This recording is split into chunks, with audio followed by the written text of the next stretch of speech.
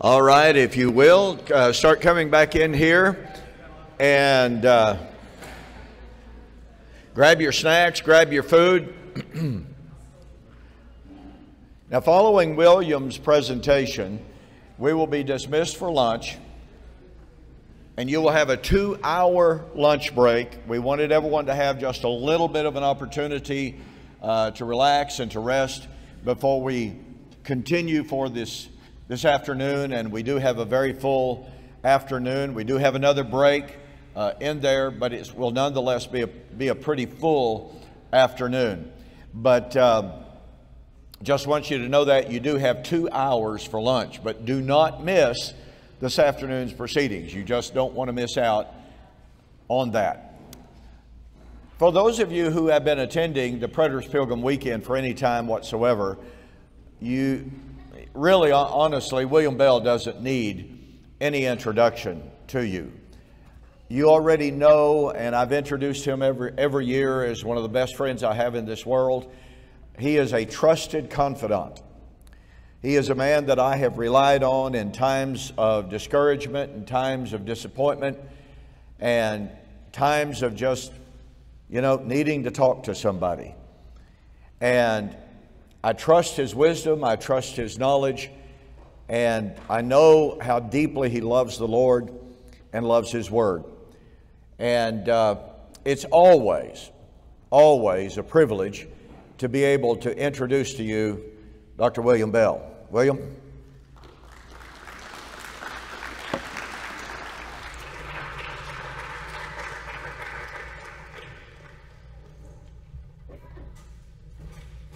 Mic's on, so I'll just put it right there. Let you hook it up.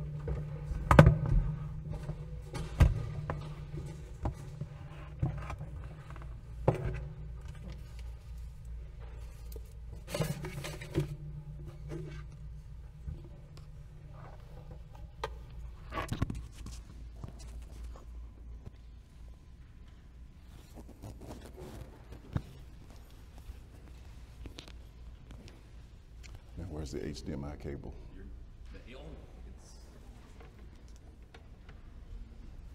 right.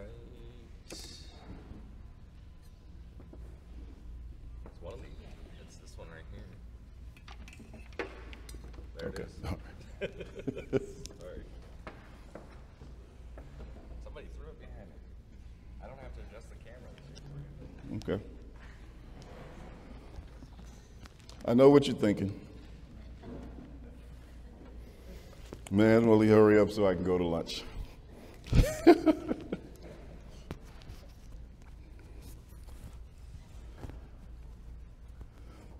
Those of you who have hearing aids, you may take them out.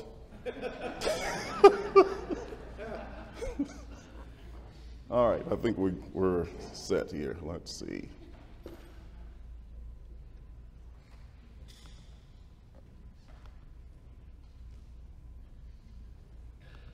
I'm not even sure I know how to do this. I think it's play on the Mac, right?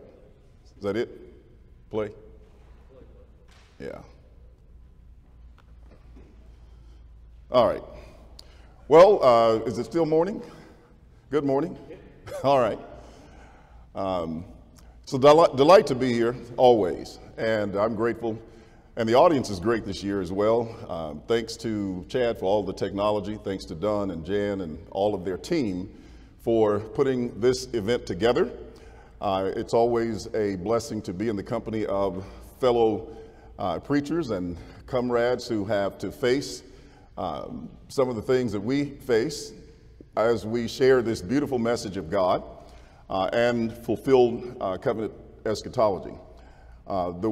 Just the awesome vision of God's glory and grace when we see what has been accomplished in the scriptures. And then the awesome burden that we have in trying to communicate that message to others in a way that they can understand, and oftentimes walking away feeling frustrated because we have not been able to break it down simply enough for them to grasp it, or we take too much of that responsibility on ourselves when we have to realize that they have an obligation too to apply themselves, to understand, to desire the Word of God so that they can grasp it. My topic for this 45 minutes is the terminal generation.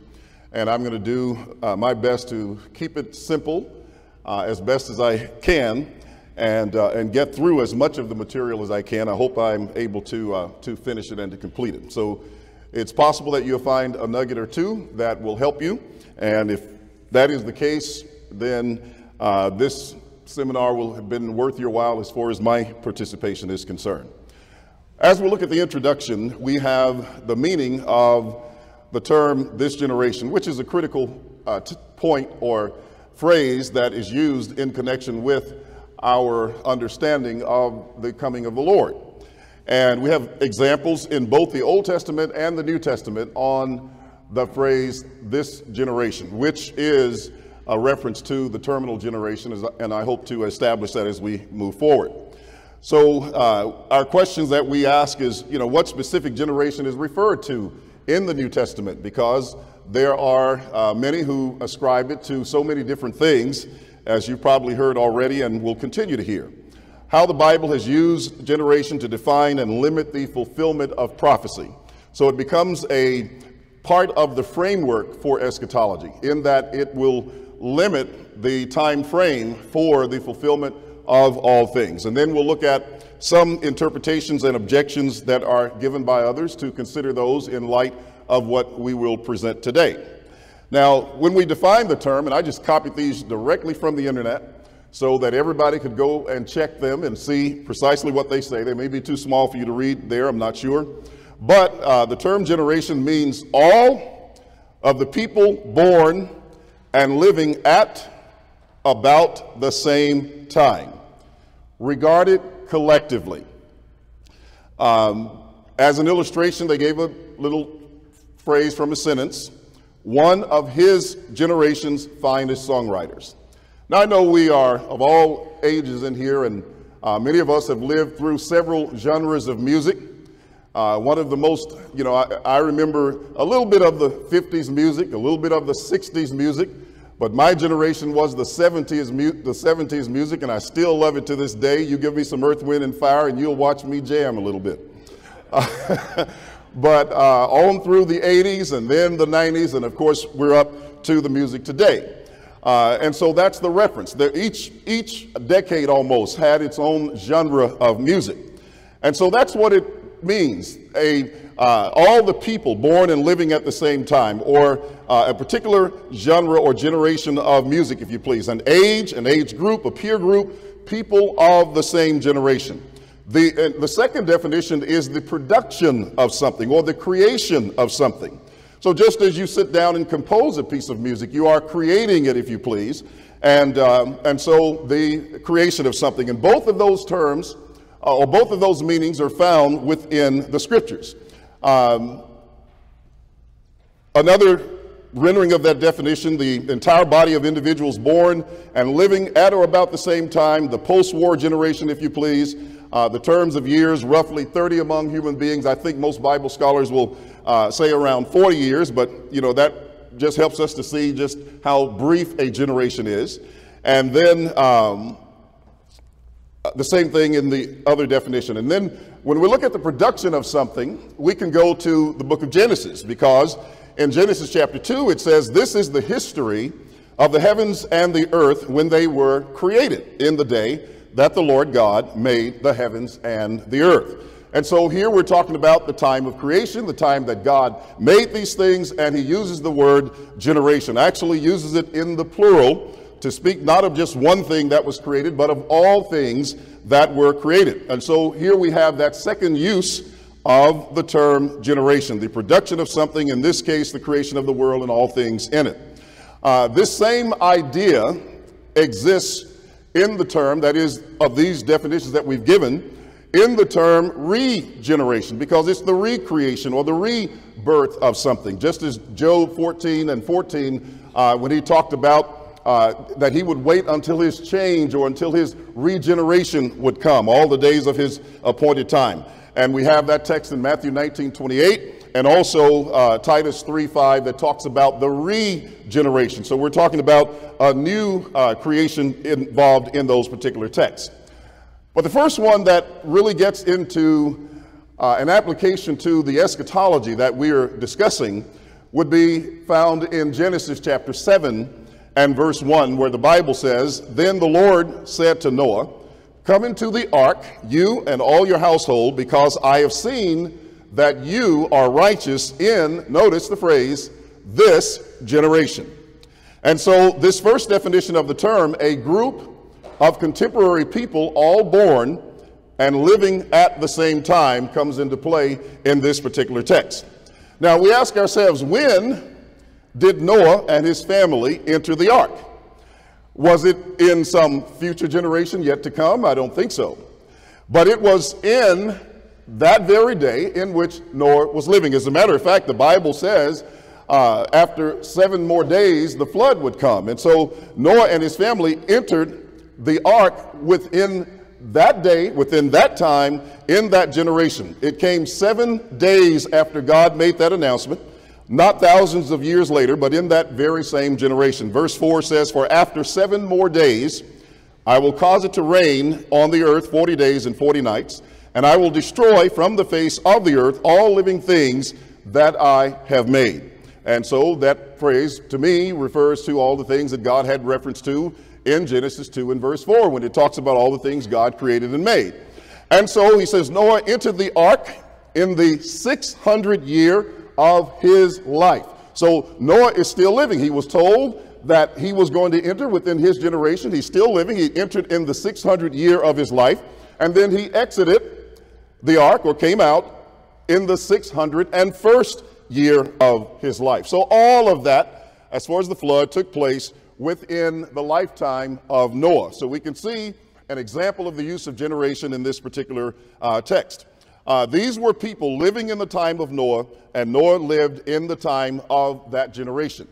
Now we have another example from Moses, and we look at the generation of Moses, but we have a prophecy that introduces that to us in Genesis chapter 15, verses 13 through 16. So here we have a specific generation referred to, but it is clearly not the generation that was living in the time that the prophecy was given. It specifically lists the precise generation in which the events would occur as the 4th generation. That is the 4th generation from the time of the prophecy. When you look in Genesis 15, it says, "Then he said to Abram, 'Know certainly that your descendants will be strangers in a land that is not theirs, and will serve them, and they will afflict them 400 years. And also the nation whom they serve I will judge. Afterward they shall come out with great possessions. Now as for you, you shall go to your fathers in peace, and you shall be buried at a good old age.'" So this was not going to happen in the time of Abram's generation, not in the time of his life. But in the 4th generation, they shall return here, for the iniquity of the Amorites is not yet complete. Now, how God distinguished between, or note rather, how God distinguished between this generation in this particular case, as far as Abraham's generation, and then 4 generations down the road. And so clearly Noah's events, as we saw before, were within Noah's own generation, which was called this generation. But as far as Abram is concerned, these were not for his generation, but they were for the 4th generation that was to come. Now, while we're here, let's talk about 400-year prophecy. Now, some of you probably have not heard. Let me just take a quick survey. How many of you have heard about the 400-year prophecy? I'm not surprised that so few have heard about it. Well, this is a Hebrew Israelite group. And by the way, I have a book called Shipwrecked Faith, Deuteronomy 28. And if you don't know what the "that's right" is for, every time they quote a scripture and think they made a point, they shout out, "That's right." So I wrote the book and I shouted out, "That's right." At any rate, it doesn't necessarily deal with the 400-year prophecy, but let me tell you just a little bit about that, because it applies to our study today, and particularly to this prophecy of Abraham. This particular group, if I recall correctly, but I know they're scattered around, is out of Chicago, and they believe that the count for this prophecy in Genesis began in 1619, from the time that the first slaves were brought to Jamestown, Virginia, during the time of the transatlantic slave trade. And so they have been on a 400-year countdown which ends next year. You know, I just love these kind of things. I do. I did a video on the end of the world back when we mentioned him in this seminar. Larry, I think, mentioned him. Camping, thank you, Harold Camping. Made those prophecies in May and I think October of 2012. Well, I put out a video that nothing was going to happen in 2012, and some smart guy got on there. He says, "Oh, you don't know anything. You see, you made this video after all of these events, after these prophecies took place." I said, "Look, wait a minute." I said, "Go back and look at the video. I did the video in 2011. He missed that, and pointed out nothing was going to happen." Well, the same thing is true about this prophecy. This 400-year prophecy is not going to come to pass. And I'm just waiting. I mean, I engage with these guys all the time on Facebook, and I've had a couple of debates with them. But at any rate, they're waiting for the year 2019 for them to be delivered out of America, which they believe is Egypt, according to Deuteronomy 28. Now you can see the connection of the book that I wrote. And so they look at Europeans as the Edomites, even though that was Jacob's brother. Strange thing. But here's what I found. This is an interesting point. Researchers have discovered that the first slaves came to this country from Angola, Southwest Africa, in 1607 on a Portuguese ship, according to a Washington Post article published September, and I must have erased the date because I had it in there. But anyway, it was a few years back. I think it's about 6 or 7 years ago that they published that article. And they're doing this research as we speak, which means that's just shot the 400-year prophecy, because they should already be delivered if that was going to happen. I told them if they want to get delivered from America, get a passport, a visa, and a plane ticket, and you can go. Nobody's holding them, at any rate. And there's the link, so you can get that from the notes. Now, when we look at the biblical fulfillment, in the fourth generation, the Bible tells us that Israel sojourned in Canaan 215 years and in Egypt for 215 years, according to Exodus chapter 12 and verse 40. And that pretty much agrees with Paul's 430 years for the giving of the law, because after they came out of Egypt, God gave them the law in Sinai, according to the promise that was made in Galatians 3 and 17, and of course the promise in Genesis. Now, if you look at this in a very simple way, you got Abraham, Isaac, Jacob, and his 12 sons. Levi was one, and that counts down to 4 generations. Now, if you want to be even more technical and say, well, the generation that came out of Egypt died, and so you still can count 4 generations if you even start after Abraham. So we're not going to argue over that if you want to be that specific about it. But the point is, it's very simple to see and to count the 4 generations. And so if you look at Levi, who was the son of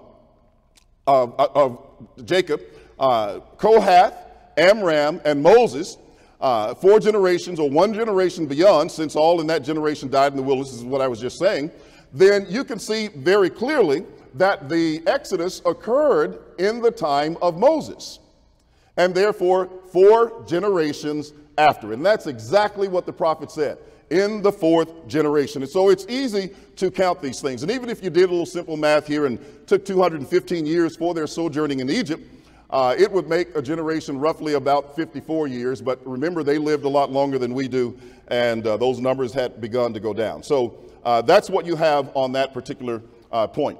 Now, the Bible says that this was approximately 40 years, because Israel sojourning, according to Hebrews 3 and verse 7 and following, it says, "Therefore, as the Holy Spirit says, today, if you will hear his voice, do not harden your hearts as in the rebellion, in the day of trial in the wilderness, where your fathers tested me and saw my works for how long? For 40 years. Therefore, I was angry with that generation and said, they always go astray in their heart, and they have not known my ways. So I swore in my wrath, they shall not enter into my rest." So the Lord's anger was aroused against Israel, and he made them wander in the wilderness for 40 years, until all the generation that had done evil in the sight of the Lord was gone. And so that entire generation died in the wilderness. But that was the same generation that was delivered out of Egypt, according to Exodus 12 and the other texts. All right, now we get to a text in Deuteronomy, and it's hard to pass by this text and not just hunker down. I tell you, it's a good one, and I recommend it to everyone to go study. But at any rate, what we're going to look at here is just a couple of passages out of it, because what happens here is Moses prophesies not for his day, but he looks all the way down to the end of Israel's covenantal life, if you please. Old covenant Israel's covenantal life. Now let's look at a passage before in Deuteronomy 31, and notice in verse 28, the Bible says, "Gather to me all the elders of your tribes and of your officers, that I may speak these words in their hearing, and call heaven and earth to witness against them. For I know," watch this, just like he told Abraham, "that after my death you will become utterly corrupt and turn aside from the way which I've commanded you. And evil will befall you when? In the latter days, in the last days." And he goes on to say, "Because you will do evil in the sight of the Lord, to provoke him to anger through the works of your own hands." Then Moses spoke in the hearing of all the assembly of Israel the words of this song, and they were ended.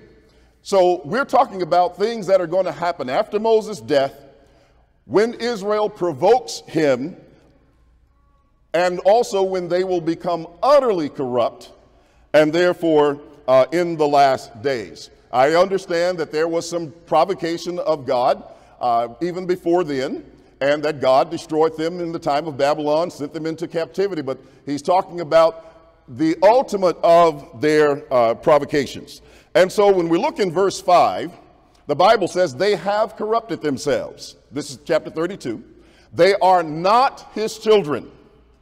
So they have become so corrupt that he says, "You're no longer my children," because of their blemish. And notice what he calls them: a perverse and crooked generation. That's very, very specific, and it is identified in the New Testament. He talks about the fact that they had begotten the one who fathered them. He says, "Of the rock who begot you, you are unmindful, and have forgotten the God who fathered you." And he said, "I will hide my face from them. I will see what their end will be." So we're not talking about any time in the beginning. We're not talking about any midpoint. We're talking about Israel's end, the end of Old Covenant Israel.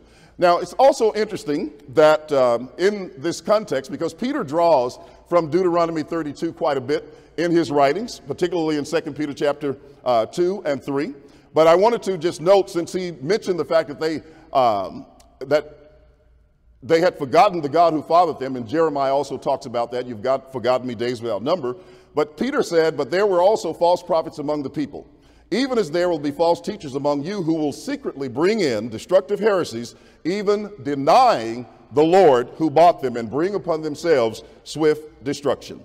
Now, in the next text that we want to look at, Psalm 102 and verse 18, the Bible talks about things that would be written for a generation to come. And he's still pointing to the time of the terminal generation, the time of the last days. And I just want to mention just a couple of things here rather quickly.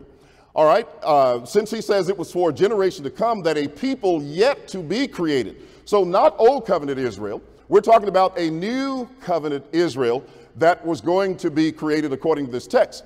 And so it's important for us to see that this was taking place within the first century generation. In 2 Corinthians chapter 5, verses 14 and 15, Paul said, "Therefore, from now on," there should be now on, and his point of reference is the death of Christ. Christ had died for all. And see, one of the things that happened in Jesus' death was that Jesus was reborn from being made under the law, under the old covenant, and therefore begotten of God. "This day have I begotten you," rising from the dead as a new creation in Christ. I said a lot, covered a lot. I'll just throw the scriptures out there because I'm trying to save a little bit of time. But that's Colossians 1:15, that's Acts 13:33, Colossians 1:18, Revelation 3:14, the beginning of the creation of God, and Psalm 2:7, which is where the quote is from. And so from that perspective, notice he says concerning those who are believers in Christ, Therefore, if anyone is in Christ, because he is the beginning, the first fruit, the beginning of the new creation of God, anyone who is in Christ becomes a part of that new creation. Old things have passed away. Behold, all things have become new. And Peter again refers to that in 1 Peter 1 and 23, having been born again, not of corruptible seed, but of incorruptible through the word of God, which lives and abides forever. And Peter tells them, this same group that had been born again of the incorruptible word of God, he says to them, you are a chosen generation. So this generation that he was talking about that was to come was existing in the first century, and that has implications, of course, for the terminal generation of which we're speaking. I'm going to move on from that. And we have this text in Ecclesiastes 1:4. I'm mentioning it because I'm going to use it perhaps in discussing the objections just a little bit. But the Bible says one generation passes away. And it should also help us to understand a generation. But he says one generation passes away, and another generation comes, but the earth abides forever. So generations will continue to come and pass away. They will continue to pass, and another generation will come. And this is going to continue world without end. Now, when we get to Matthew, we find a text in Matthew that tells us a bit more about the generation. And you know, Matthew uses the term generation the same way throughout the entire book. But he starts in verse 17 as he lists the genealogy of Christ. And in verse 17, he sums it up and he says, so all the generations from Abraham to David are 14 generations. From David unto the captivity in Babylon are 14 generations. And from the captivity in Babylon until the Christ are 14 generations. Now, if you do the math on that, 14 times 3, we end up with what? 42 generations. Now, I don't know where you put the birth of Isaac. I know, as far as I understand, the call of Abraham was somewhere around 1921 BC. And Isaac was born when Abraham was 100 years old. So somewhere within that time frame, 1900 to 1800 BC, give or take some years. If you were to divide that up by 42 generations, you would come to an average time frame for a generation of about 45 years. And depending on which number you use, it could be less. That's a pretty close average. I don't think anybody would fight over that, given the fact that those men lived a lot longer than people live today. And so it basically confirms the idea that a generation was about 40 years. Now, we have within that time frame the coming of John, who was Elijah, who was to come before the great and the awesome day of the Lord. John the Baptist, Elijah would come before that great and terrible day of the Lord. Matthew 3:1 is where you see, in the book of Matthew, where you see John the Baptist introduced. But in Malachi 3:1 and chapter 4 through 5, Isaiah 40, Matthew 17:10 through 12, and Luke 1:16 and 17, you see that the Bible confirms that John was the Elijah who was to come. Now, here's what John does when he comes. He announces, he comes, first of all, to the terminal generation, and we'll see that. But when he comes, he announces the about to come wrath of God. You know, when he saw the Pharisees and the Sadducees come to his baptism, he says, O generation of vipers, who has warned you to flee the wrath about to come? So he announces the coming of the Holy Spirit for the last days, which was for the terminal generation. He announces the judgment and the terminal destruction in unquenchable fire. We've already heard someone speak about that. Brother Alan Bundar spoke about it. And so we see that the judgment was to come, and this is something that John announced. And so he called them a brood of vipers. Now, what is a brood? It's a family of young animals, especially of a bird, could be of snakes, could be of any, family of animals, but they're all born or hatched at the same time. So John was using very specific language when he said to them, brood of vipers. He wasn't just talking about every generation to come. He was speaking of a single one, and he called them a brood of vipers. Vipers are very, very poisonous snake, and therefore referring to their character and to their spirit, to their attitude, and their conduct regarding the word of God. Synonyms for that, for brood, would be offspring, young progeny, family. The bird flew to feed its brood. These were all little baby birds hatched at the same time. Now, when we look at that, the text says also in Matthew 3, and even now the axe is laid to the root of the trees. Therefore, every tree which does not bear good fruit is cut down and thrown into the fire. Matthew chapter 3, verse 10. Now, the root is the foundation and life or food support for the tree. To cut off the root and to burn it in the fire sounds pretty terminal to me. This is John announcing the destruction of the terminal generation. He has to be talking about that last generation of Old Covenant Israel. He goes on to say his winnowing fan is in his hand, and he will thoroughly clean out his threshing floor and gather his wheat into the barn, but he will burn up the chaff with unquenchable fire. It was a judgment that could not be abated, and that was their final fate. There will never be another Old Covenant Israel. Now, let's look at what we've stated and look at additional passages on this phrase, this generation. Because what John does is he links, or what the Bible does is it links John's message to Israel to this generation, to the terminal generation. Jesus said in verse 16 of Matthew chapter 11, "But to what shall I liken this generation? It is like children sitting in the marketplaces and calling to their companions and saying, we played the flute for you, and you did not dance. We mourned to you, and you did not lament. For John came," see, he's talking about John, who came within that generation. He says, "To what shall I liken this generation?" That's the generation in which John came. "Neither eating nor drinking. And they say, he has demons. The Son of Man came eating and drinking, and they say, look, a glutton and winebibber, a friend of tax collectors and sinners. But wisdom is justified by her children." So note the connection between John's coming as Elijah and the phrase, this generation. Remember, John was to come before the great and awesome day of the Lord. But coming in that generation, therefore, would identify it as the terminal generation.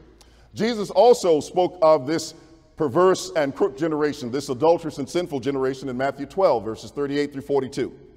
He said, "Then some of the scribes and Pharisees answered, saying, Teacher, we want to see a sign from you," not a sin from you. Boy, I missed that one. All right, but anyway, you got it. "But he answered and said to them, an evil and an adulterous generation seeks after a sign, and no sign will be given to it, except the sign of the prophet Jonah. For as Jonah was 3 days and 3 nights in the belly of the great fish, so will the Son of Man be 3 days and 3 nights in the heart of the earth. The men of Nineveh will rise up in the judgment," notice, "with this generation." Now, this also helps us to understand that even though it was a generation that was going to come upon Israel in those days, it was not a judgment that was limited to Israel only, because he said the people of Nineveh would rise up in the judgment with this generation and condemn it because they repented at the preaching of Jonah, and indeed a greater than Jonah is here. Same thing for the queen of the south, or the queen of Ethiopia, will rise up in the judgment with this generation and condemn it, for she came from the ends of the earth to hear the wisdom of Solomon, and indeed a greater than Solomon is here. We have again this phrase where we have a connection between Peter and Matthew on the generation, and particularly referring to the judgment. The Bible says in the latter verses, 43 through 45, when an unclean spirit goes out of a man, he goes through dry places seeking rest and finds none. Then he says, I will return to my house from which I came. And when he comes, he finds it empty, swept, and put in order. Then he goes and takes with him 7 other spirits more wicked than himself, and they enter and dwell there. And the last state of that man is worse than the first. Sometimes when we capture these phrases that are used by the apostles, they will help to unlock the meaning and connect passages that we may not have seen connected before. And so, once again, he says, so shall it be with this wicked generation. Now, what generation was he speaking to? This was the one that desired of him a sign. And the one that he said no sign would be given to it except the sign of the prophet Jonah. Now, I don't think anybody here has seen Jesus walking around trying to give you that sign. He did not die in our generation. That was a long time ago. And that's why we have to keep these passages in their historical context and setting, as has been so well demonstrated. But let's notice also in 2 Peter chapter 2 and verse 20. The scripture is talking about these false teachers. It's talking about those who are persecuting the church. And he says, these are wells without water, clouds carried by a tempest, for whom is reserved the blackness of darkness forever. While they promise them liberty, they themselves are slaves of corruption. For by whom a person is overcome, by him also he is brought into bondage. For if after they have escaped the pollutions of the world through the knowledge of the Lord and Savior Jesus Christ, it also appears that they have been those who had obeyed the gospel, but they have turned away. They are apostatizing from the faith. He says they are again entangled in them and overcome. Now remember what Jesus said. He said their house had been empty, it had been swept, and it had been garnished. They had been cleaned up, but they go back. And he says, and the last state of them was worse than the first. And Jesus identified that as that wicked generation who saw the sign of his crucifixion. Now notice what Peter said. The latter end is worse for them than the beginning. Peter is talking about the same group of people, and therefore in his judgment context, he's identified them as these Jews in the first century, as Israel in the first century. For it would have been better for them not to have known the way of righteousness than having known it to turn from the holy commandment delivered to them. But it has happened to them according to the true proverb, a dog returns to his own vomit, and a sow, having washed, to her wallowing in the mire. Same thing in Matthew 16, 1 through 4. I'm not going to take the time to go through that. It's basically the same thing of Matthew 12. In Matthew 17, 17, Jesus just clearly points out that the generation to which he was speaking was the perverse and faithless generation. He answered and said, O faithless and perverse generation, how long shall I be with them? No, he wasn't pointing to the future, was he? He wasn't looking out some 2,000 years beyond his day. He was there with them at that particular time. That's what Matthew identified. He said, the book of the genealogy of Christ, that's what he was leading to when he started with all those begats, beginning with Abraham. He was coming down to Jesus' generation. And so Jesus asked them, O faithless generation, and perverse generation, how long shall I be with you? How long shall I bear with you? And thus bring him here to me, of course, about to heal the person. And so, again, this is a very clear text, very specific, very precise, that identifies that perverse generation as the one that Jesus was among. Now, in Matthew 23, Dunn has already alluded to this, that 5 minutes. Thank you. Serpents, Matthew 23, 33 through 37. Serpents, brood of vipers, how can you escape the condemnation of Gehenna? Therefore, indeed, I send you prophets, wise men, and scribes. Some of them you will kill and crucify, and some of them you will scourge in your synagogues and persecute from city to city. That on you may come all the righteous blood shed on the earth, from the blood of righteous Abel to the blood of Zechariah, son of Berechiah, whom you murdered between the temple and the altar. All these things will come upon this generation, same generation. It hasn't changed all the way through Matthew. And so here's Jesus in the last days of his life, speaking to them in the temple setting and saying this. And we don't find anyone who disagrees, at least I haven't run across any, of any significance and note that will disagree that this was the generation living in the time of Christ. We get universal disagreement even among the dispensationalists, among the amillennialists, etc., that this is that generation. But here's what I want you to know. O Jerusalem, Jerusalem, the one who kills the prophets and stones those who are sent to her, how often I wanted to gather your children together as a hen gathers her chicks under her wings, but you were not willing. Now watch this phrase. See, your house is left to you desolate. Now, what did Jesus just do? He just connected this generation with the temple. Now, this is a very critical point. It's very, very critical. So let's take it a step further.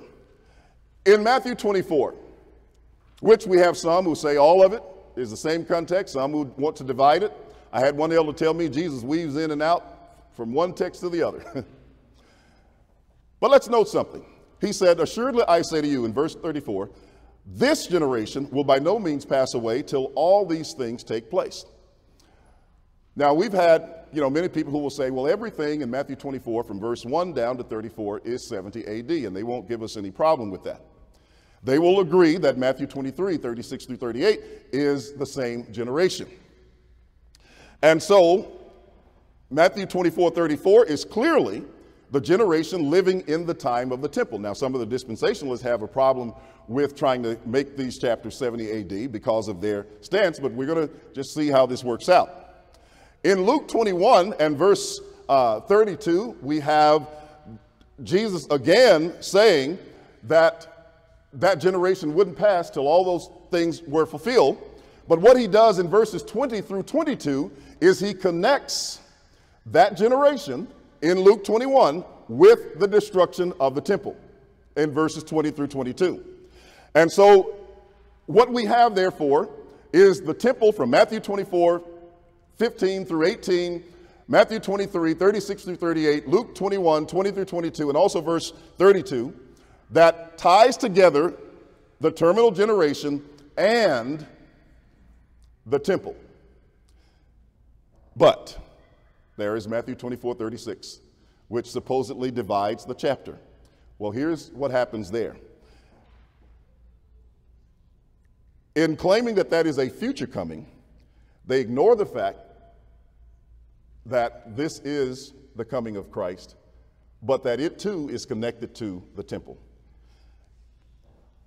In 2 Thessalonians 2, 4 through 6, when the Bible talks about the coming of the Lord, and I don't have time to develop this, Don and I have been talking about this, but the man of sin was sitting where? In the temple. Let me say this to you. There is no other temple that can qualify. There is no other generation that can qualify to be associated with that temple that was existing in Jerusalem. As a matter of fact, I'm going to write a little book on this called The Terminal Temple. And if you'll look all through the New Testament, from Matthew even to the book of Revelation, that temple is connected to every eschatological passage in the New Testament. And it forms a part of the framework. Well, I'm out of time, I think. I don't have time to go any further. I can't touch the objections, but let me just say very quickly. If you're going to make the word generation refer to races, just think about there were 42 generations in the family of Abraham alone. So that's 42 races. If you're going to make it a race, then you have to understand the Bible says one generation passes and another comes, but the earth abides forever. Why haven't all the existing generations passed away and we get some new ones? Thank you very much.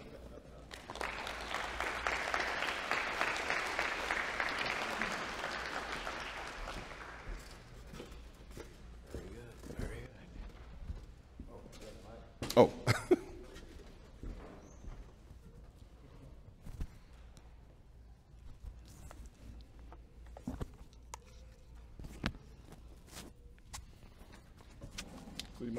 Not a fit. All right. Thank you so much, William. Absolutely wonderful. Great word study, great contextual study. And quite frankly, I don't know how anybody would answer that kind of stuff. I deal with an awful lot of people a lot of the time, but that kind of consistent contextual application is what has a tendency to convince people of covenant eschatology. All right, going to be dismissed, and you can go enjoy lunch. Remember, you have a 2-hour lunch period. Be back here at the time on your schedule, and we will pick right up. If you would bow with me for a word of prayer. Our God and our Father, we come before you again with grateful hearts. We thank you so much, Father, for the dedication of these men that have shared their hearts, their minds, and their learning with us. We ask you to bless that learning to our hearts and lives and help us to be earnest and zealous sharers of that word. Thank you again for this time. We ask you to bless the food that we're about to participate. Bring us back. Continue to bless this weekend. Thank you, and we praise you in the name of Jesus. And amen.